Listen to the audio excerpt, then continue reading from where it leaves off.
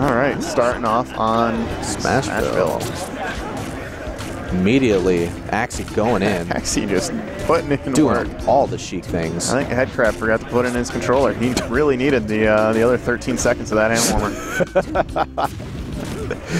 Nice tech, though. Headcrab feeling a little flustered, but looks like we're taking it back. We're showing off some fares of our own. But with that dirty needle. But needles. No goodness. And the super hype battle music. Jesus. Going for a Sunday walk in the park. And we just happened to see the Dark Lord along with Zelda's alter ego just going out on each other. Just thrashing each other. Perfect. Shout out to Punk Panda for selecting the ePG music. Or for some of them anyway. I can't tell if it was all of them, but I'm going to blame this one on Punk Panda. Yeah, I'm pretty sure he was Gold Star responsible for Gold Star the music in this build.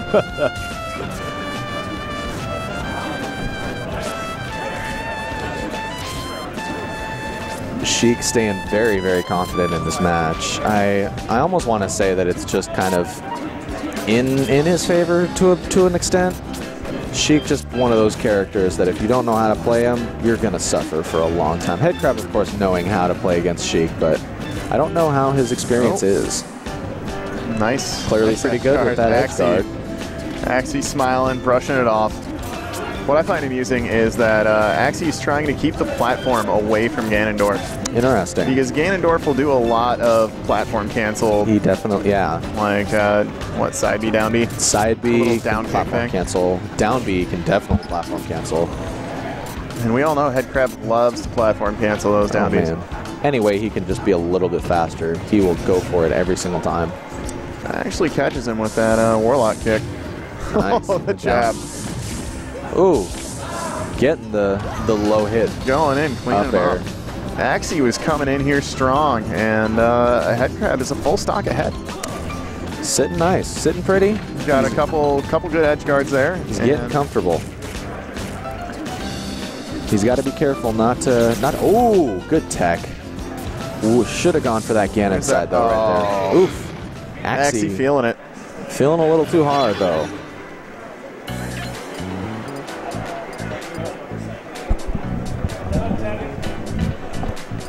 Alrighty. So where are we headed here? Are we going to Wario Land? I don't know. Headcrab looking worried. I don't know what's going on. Oh. Oh, dang. Oh my god, guys. I don't think we're ready. Oh man. His power level just spiked, guys. Oh man. Headcrab better be afraid. Spiral. Spiral. Oh man.